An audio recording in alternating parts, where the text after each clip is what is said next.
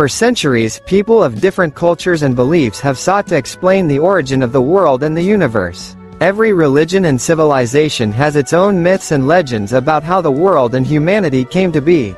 This project continues the theme of ancient civilizations, and again turns to the culture of the ancients: Egypt, Mesopotamia, Greece, Rome, China, India.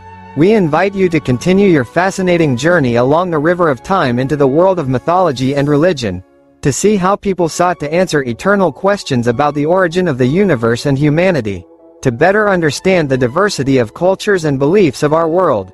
The first stop will be the Bible. The biblical account of the creation of the world by one God is one of the central tenets of Judaism, Christianity, and Islam. The account of creation occupies the first chapter of the book of Genesis, and describes the process of creation in the form of a working week.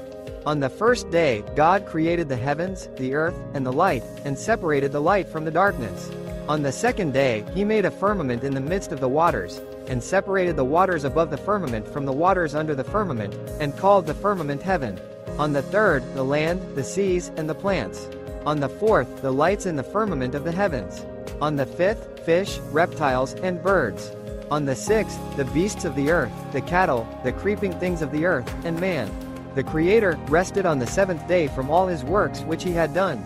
God created man in his own image and likeness, giving him power over all of his creatures. In Egyptian mythology, there was no uniform idea of the creation of the world. In one of the myths, the world was created out of chaos and emptiness, the boundless ocean of none. Within it, the first firmament was created, which rose above the ocean. Then came the sun god Ra. But Ra, the supreme ancient Egyptian deity, himself acts as a demiurge god who created the world, including the people born of his tears. In Memphis, the creator god was Ptah, who created the world by word and thought. How can we not remember the Bible? In the beginning was the Word. In one of the myths, the world was created by the goddess of the sky, Nut, and the god of the earth, Geb. Through their embrace and love, the world was created. They were separated by the god of the air, Shu. All the myths of ancient Egypt reflect the principles of balance and harmony, which are the basis of all things. According to Mesopotamian mythology, the world was created by the god Marduk, who was the main god in the Babylonian pantheon. According to this myth, at the beginning of time, there was chaos and disorder, which was symbolized by the dragon Tiamat. Marduk engaged in battle with the dragon and defeated Tiamat. He cut it into two pieces and made the heavens and the earth out of them. He also created humanity from the blood of Tiamat to serve the gods and provide them with worship. According to the Babylonians, the earth is a mountain, the sea is round, and the sky is an inverted bowl. Thus, according to Mesopotamian mythology, the world was created by Marduk's victory over chaos and destruction, and humanity was created to serve the gods and maintain order in the world.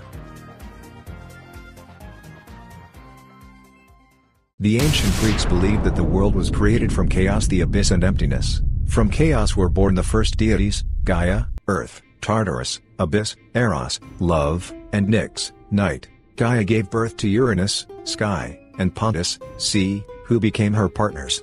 Uranus and Gaia became the parents of a variety of deities, including the Titans, powerful beings who became rulers of the world before the arrival of the Olympian gods. One of the Titans, Cronus, overthrew Uranus and became the ruler of the world, but his son Zeus was able to overthrow him and become the supreme ruler of Olympus. Thus, the world in ancient Greek mythology was created from chaos and the evolution of deities who fought for power and control of the world. The myths and legends of ancient Greece still inspire people and remain an important part of culture and art.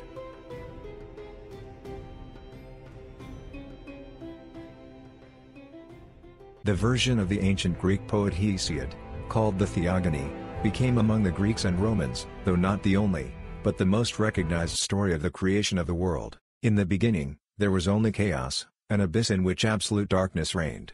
But then the first gods appeared: Jupiter, Neptune, and Pluto, who took power. Jupiter is the god of the sky and lightning. He created the earth, the seas, and the heavens, dividing them among his brothers. Neptune became the god of the seas and waters, while Pluto became the god of the underworld and the dead. They created animals, plants, and humans. Animals became the shepherds of nature, plants became beauty and food, and humans became the executors of the will of the gods. The creation of the world, according to the mythology of ancient Rome, was an act of divine creation that resulted in an amazing and diverse world.